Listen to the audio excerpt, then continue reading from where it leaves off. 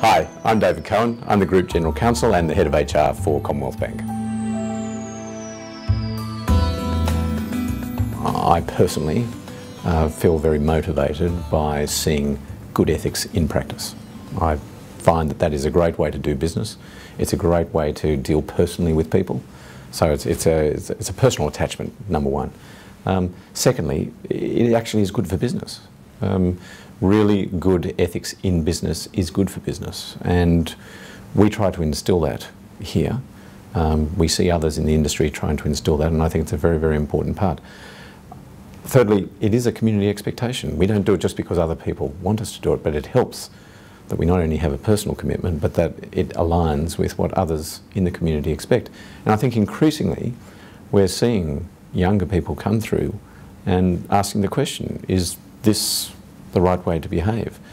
From an employer's point of view, the proposition to employees is very important. We want our people to feel proud of working for our organisation, as do others in the industry. And so it's important to actually be able to present to them an ethical face where people feel comfortable, personally comfortable, working for their organisation. So I think for a whole range of reasons, I personally find that bringing ethics to the fore in the industry and within an organisation is really important.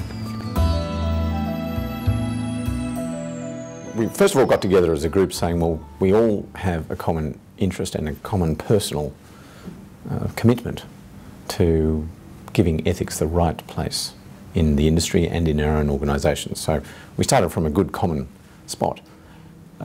Then when we got talking about, well, how can we actually get ethics to come to the fore in the industry? And we realised pretty quickly that it can't be purely organisationally driven. In other words, imposing on people ethics from an organisation isn't really the right way to get true personal buy-in. And the oath was seen as a great way to actually get individuals within the industry, regardless of organisation, to consider the particular principles that are being put forward and to adopt them personally.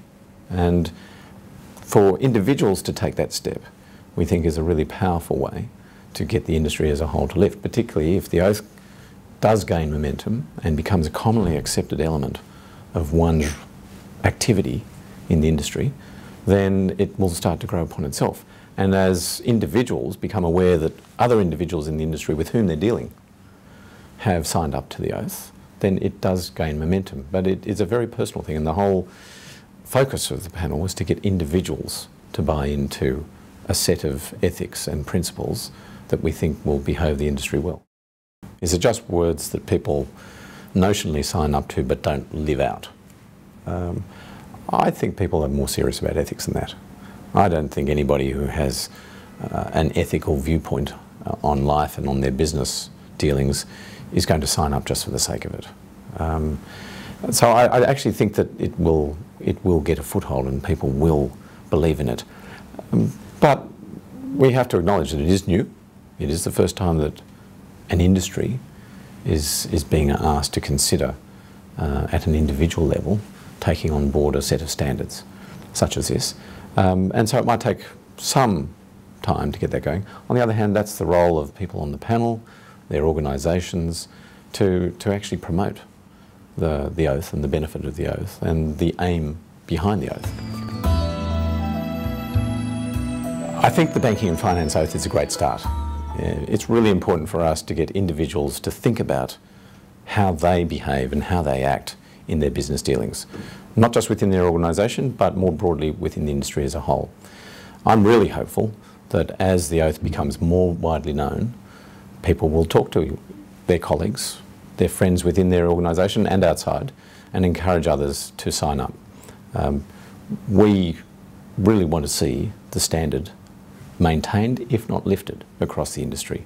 And this is a great way to start. I think the Banking and Finance Oath is a great start for us, and I'm looking forward to building on it.